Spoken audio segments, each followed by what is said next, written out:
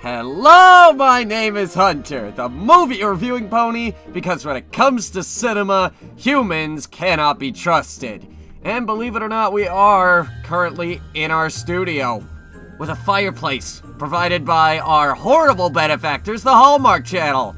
Yeah, I guess they're trying to make up for the fact that they aired The Dog Who Saved Christmas. Also, Greg, why is your damn cat here?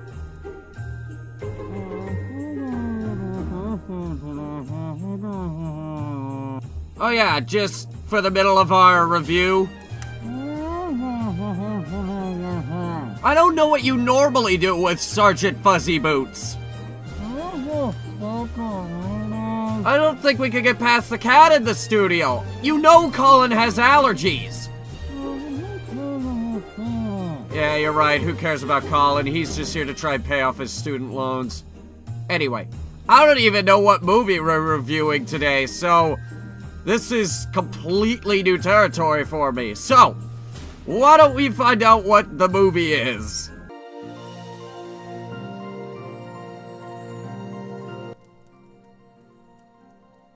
This is gonna be the worst Christmas ever.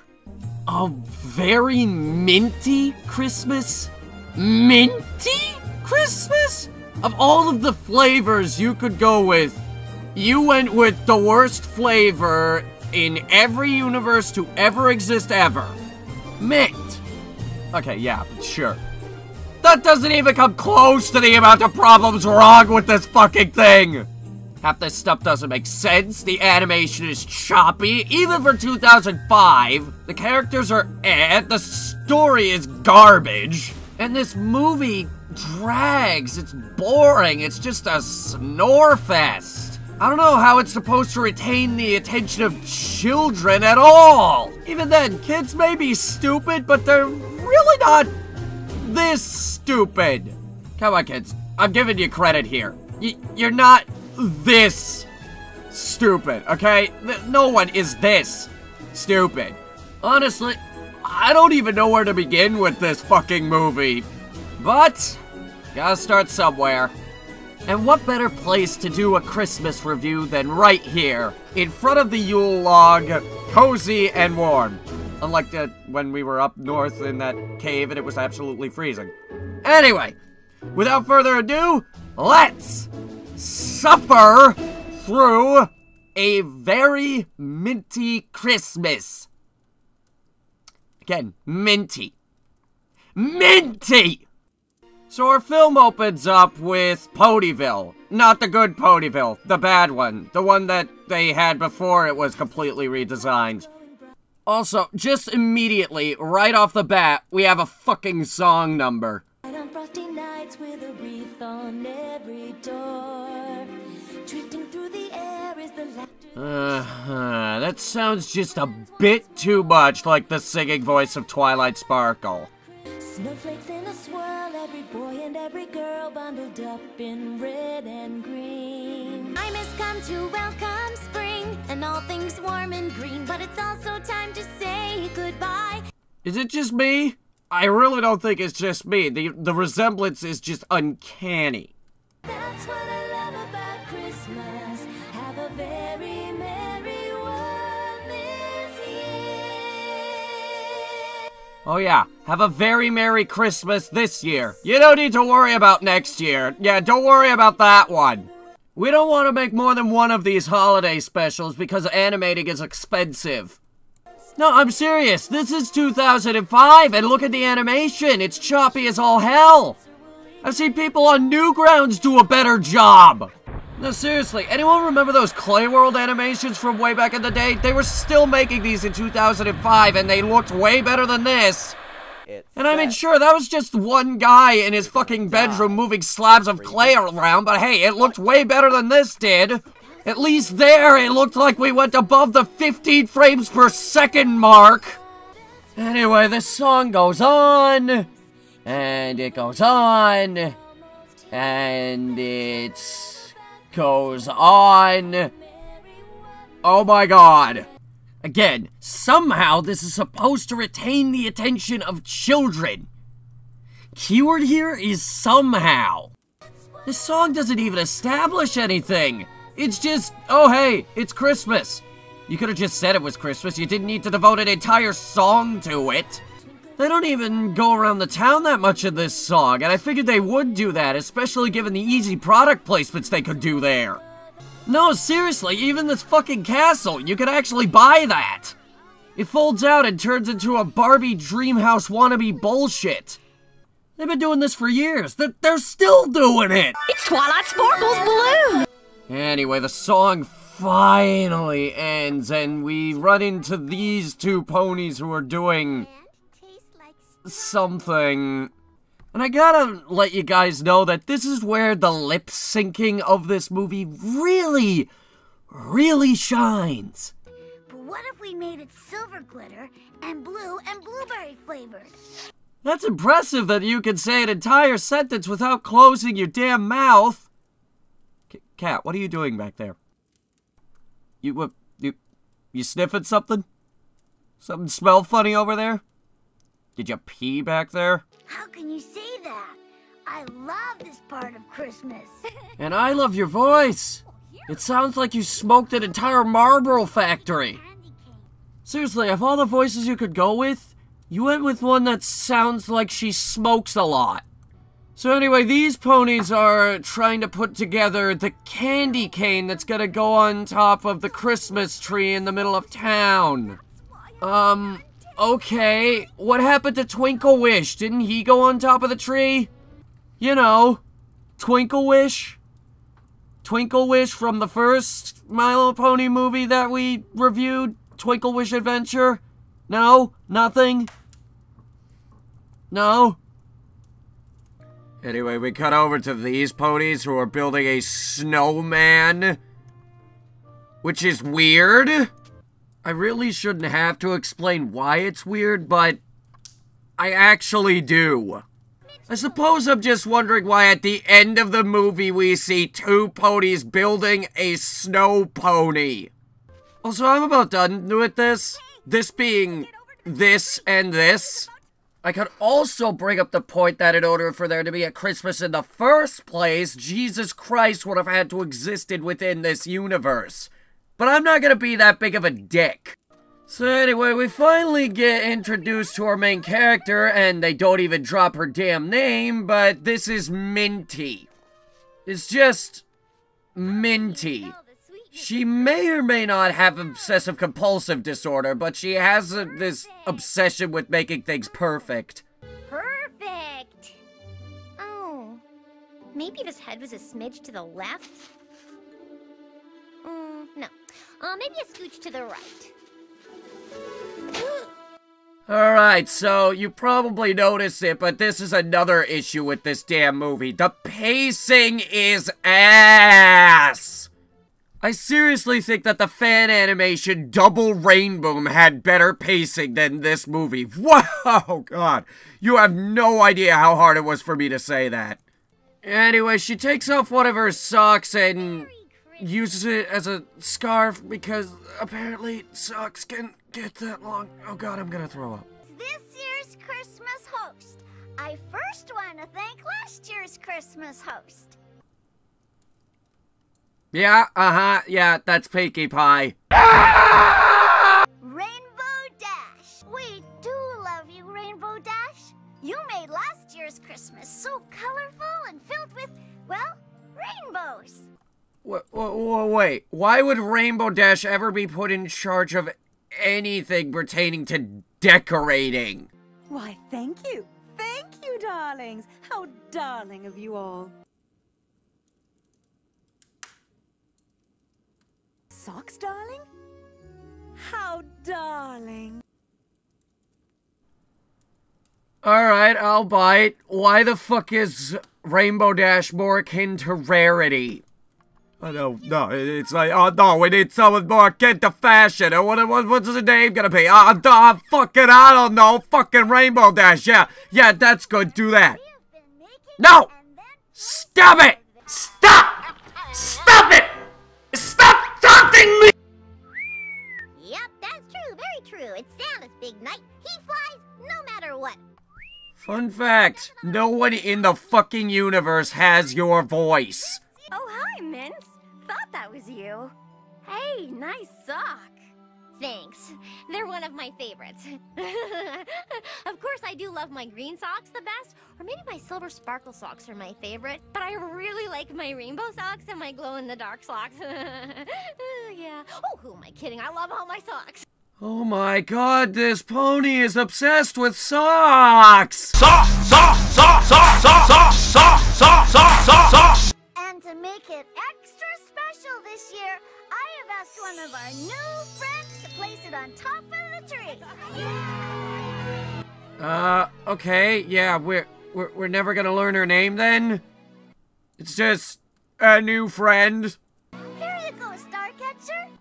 Yeah, well, like, maybe you should have opened with her fucking name. So, we're just not gonna get any details on this character? Like, where did she come from? Why is she considered a new friend? We're just not gonna get any, like, background to any of these fucking characters? Just, none? This film makes me want to scream! So Starcatcher puts the candy cane on top of the tree, and the tree starts to glow for some reason. Maybe the candy cane is radioactive and it will kill everyone, and then everything will be happy. Anyway, just seconds after this happened, everyone leaves after running in place for a few seconds. But Minty's need for everything to be perfect has her... Don't worry, it's dumb.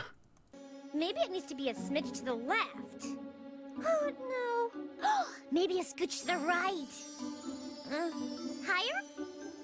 Lower. Get on with it. Yes, get on with it!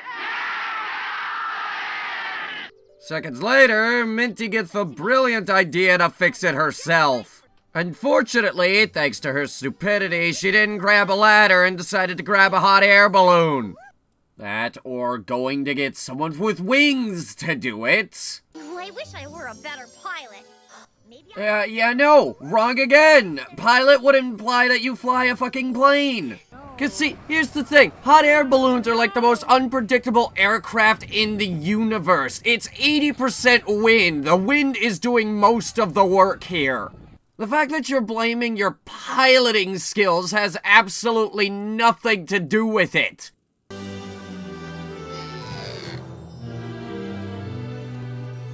I can do this. I know I can. I just have to give it a little more oomph. Just a little closer. If I could just move the bottom a little. Get on with it! We, cut away from that as they light up the castle for some reason. Oh, wow. That castle's taken a long time. If only there was a way to make the pacing not suck. Oh, if only there was a way. You ever notice that Hasbro still has this issue? Just look at Friendship Games. The pacing is all off. Only in this case, it's too fast. As compared to this, where it's too slow. My guess is that at some point they tried to change up the pacing a little bit. Only they went a bit too fast. So they light up the castle and it's... well... What the fuck was that? Extreme close-up! Anyway, Minty's constant fiddling with the candy cane causes it to fall off the tree and... Oh, jeez! What, is that thing made of fucking glass? It just breaks into 10 million pieces upon hitting the ground. Forgive me, but I was unaware that candy canes were this breakable. Actually, you ever notice that a bunch of stuff this time around the holidays is breakable? Christmas ornaments are a big one in that category. Minty goes to tell Pinky that she broke the candy cane, but it's either her half-ass attempt at telling them or their half-ass attempt at listening that she fails to get the fucking message across. Also, Pinkie Pie is driving me fucking crazy in this movie. Listen to her fucking voice. Minty, I am sure everything will be okay, no matter what you did. But right now, I still have tons to do. Stop talking slowly and carefully like you're carefully glancing over the fucking lines.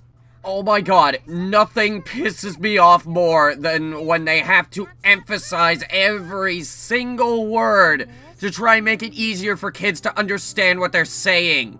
You can't baby children like that. Just throw the words out there, for God's sake, and let them figure it out. They're not stupid, okay? They're not stupid. You are. You're stupid. You're the stupid ones. But, I have something to tell you. You see, I didn't mean it. I mean, I was just trying to make it straight. All I meant, well, you know, I mean, oh, and then I slipped and I grabbed it instead of it, and, you know, it kind of slipped and then it just sort of happened. Yeah, okay, no, right there. She doesn't even put up an effort to fucking say what she did. Yeah, I'm not crazy. Oh, sweet Celestia. She's legitimately stupid. Like, Also, another obvious point that I'd like to bring up is that literally anyone in town could go and see that the goddamn candy cane has been smashed to pieces! Seriously, does nobody go over to see if the candy cane is still there? I mean, it's like the most important part of the tree. No one looks to see the most important part of the tree. This is the stupidest plot hole ever. Everyone in this town is an idiot. Everyone is an idiot and does not pay attention to anything. So anyway, the movie literally fades to black and then cuts back to later that night. Oh, and this explanation is long overdue, but they need the candy cane on the top of the tree so that Santa can find the town. They needed a candy cane for this. Here's a crazy idea. Maybe he fucking remembers where your town is! Or maybe use something other than a fucking candy cane that breaks easily! You're telling me that this fucking candy cane is the sole thing that makes it so that they can get their free shit on Christmas Day? As soon as this movie is over, I'm taking the DVD out and throwing it in the fire. So we cut over to Minty's house, and her house is literally filled with socks, where she's fallen into depression. Hello, darkness, my old friend. I've come to talk with you again. Oh, but before we do that, it's worth noting that this scene has, like, my favorite still in the whole goddamn movie. And now that I look at it, her leg's like on the top there, and it's like all misshapen looking. For fuck's sake, movie, I can't even enjoy this. I've ruined everything for everybody. Aw, cheer up, Tabitha St. Germain. In 5 years, you'll be voicing Rarity, who is, unarguably, the most racist character in the entire show. Probably should have mentioned earlier that Minty is voiced by Tabitha St. Germain. Anyway, Minty comes up with a terrible idea. I will be Santa and give everyone a great present.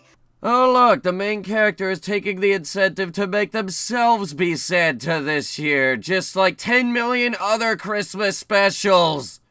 Unfortunately, there's a massive flaw in her plan. She doesn't have the means to give everyone a great present. Socks! She does not have the means to give anyone in town a great present. Can be plain or fancy. They can be short or long. Oh my god, are you serious? And nothing says Christmas like a pair of socks. Okay, yeah, no, I feel like I should be upset about this, but I am just at a loss for words. Oh, and need I remind you that there is a licensed Hasbro movie that is encouraging parents to get their kids a pair of socks? Oh my god. It's really that stupid, isn't it? You think I'm joking here? No! This song is literally declaring that the greatest of Christmas gifts ever is socks. Socks! That is the polar opposite of a good gift for Christmas. I'm sorry. But no, I can't get past this. No one likes socks for Christmas. No, seriously, what if some parents actually did that and actually went through with it? What do you think their reaction would be? I think it would be something like this. You must be appreciative of everything you get. Look. Socks for Christmas. Bad boys, what you gonna do?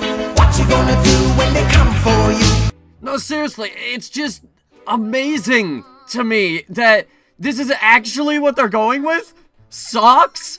They're actually going with socks. Yeah, okay. I can't imagine Oprah Winfrey giving out socks on Oprah's favorite things, okay? I just can't see that. This is ridiculous. It might be the stupidest thing I've ever seen in a Christmas special. And I've seen some really stupid Christmas specials. You have to take into account, I watched The Dog Who Saved Christmas Vacation twice. So, Minty's seriously gonna go through with this whole sock thing? No! Seriously! She puts on a goddamn song and dance routine with, like, the whole town about this! I'm sorry, but no! I can't get past it! It's socks for Christmas! You don't do that! Some of you may call this nitpicking, but just look at how over-glorified they're making this! They could have just as easily told you to buy the Pony Princess Castle or something. But no, you are shoving socks in your viewer's face. Do you people realize that we are watching a movie that is meant to sell little toys of plastic ponies, and they're saying that, nah, just get them socks? What is it, Very Minty Christmas? Seriously, which is it? You're sending me extremely mixed signals. They're sitting there in a board meeting discussing, alright, now what's popular with the kids in 2005? Socks! I give up, that's it. Anyway, Minty goes through with this whole Santa thing and succeeds to break into everyone's house just by opening the front door. Also, instead of putting it under the tree, she's gonna decide to hang them on the fireplace.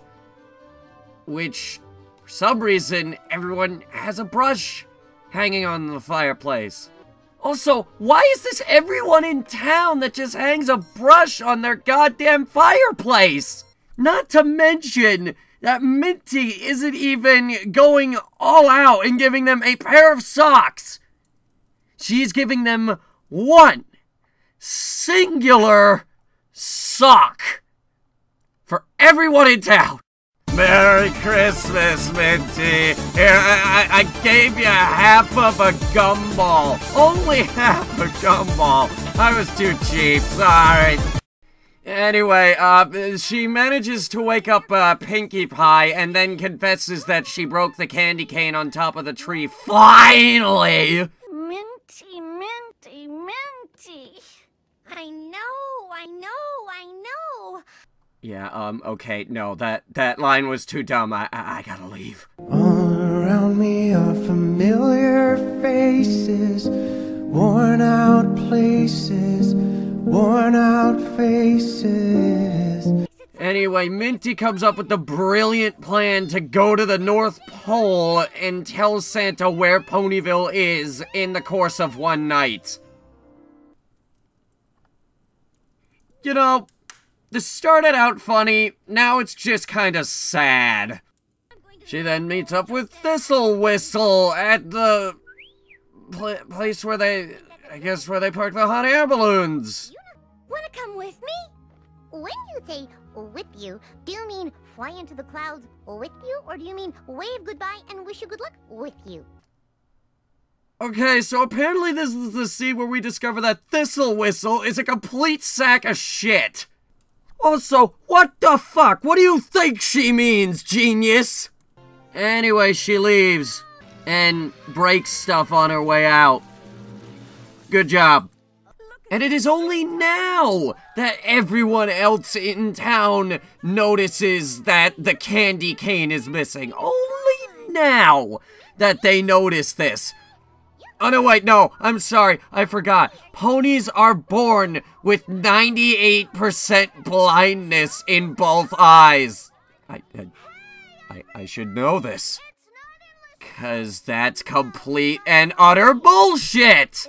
Everyone in town just doesn't fucking pay attention to the going-ons of whatever.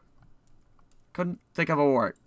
Anyway, now with the entire town knowing what's going on, they decide to assemble their airship fleet, apparently, and go after Minty. And of course, nothing says drama like a goddamn hot air balloon spinning out of control. Oh, it's so riveting!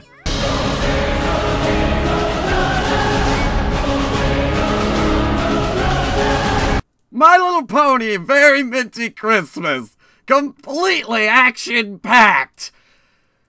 Sweet Celestia, we've really let the violence get out of hand lately. So they managed to get the balloon stuck on Branch, and Thistle Whistle gets tied up for... because reasons! But thankfully, literally in the next fucking shot, the fleet of airships finds them. Oh, thank God. For a second there, I thought I would have to be worried about something in this movie. I mean, quite frankly, I wanted one of them to die. That didn't happen. I never got my Christmas wish. Anyway, they all make it to the North Pole, and yeah, Santa already left. Gave them a note and everything. I ruined Christmas for everybody. Oh, don't worry, Tabitha St. Germain. Some magical bullshit happens, and then Santa shows up anyway, deeming all of this pointless. Also, I might add, as they're flying back to town, we get this horrifying shot. Oh yeah, and speaking of which, I love that when they're flying back, they have to have a small recap of everything that's happened in this 40-minute movie. I really don't think kids have that short of a memory span. It's like, hey, you remember that thing that happened literally 3 minutes ago in the movie? Remember? Oh, you do. Play the clips anyway! So Minty broke the candy cane, Santa came and fixed everything, and everyone got all their Christmas gifts, and then there was a song to end the fucking movie. And it was all horrible. And quite frankly, after this, I don't think anyone bought My Little Pony toys ever again until Generation 4, because of the fact that everyone was horrified. Particularly of this purple pony. Seriously, it looks like it wants to eat me or something! Honestly, I have no idea who would go with this design choice. It's very, very creepy. Even for 2005. Actually, especially for 2005. So that's A Very Minty Christmas. It's horrible. Though honestly, what did you expect out of this movie? It's a movie that's aimed at little girls. Solely aimed at little girls. But even then, that doesn't excuse it for sending it mixed messages about nothing says Christmas like a pair of socks. Not to mention, the animation is inexcusably bad. This was 2005, and this is choppy as hell. Even for a straight-to-DVD Christmas cash-in, this is inexcusable. But is it downright terrible? Well, not really.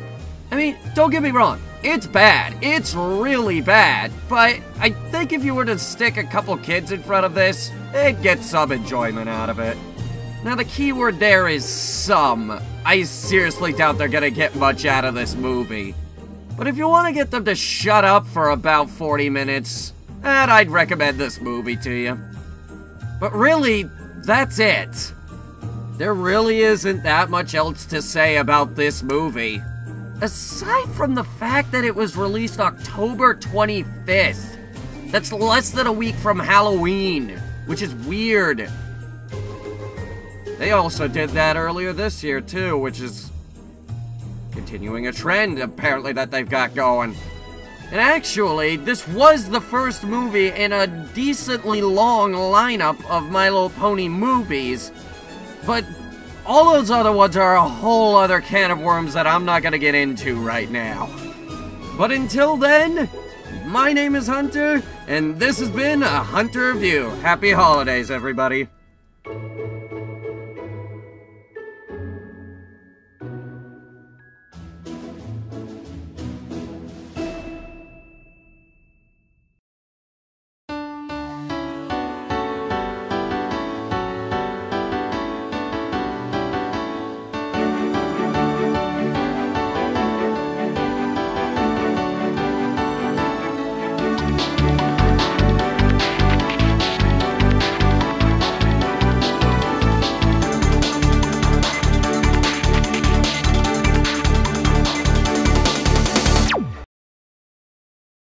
And nothing says Christmas like a pair of socks.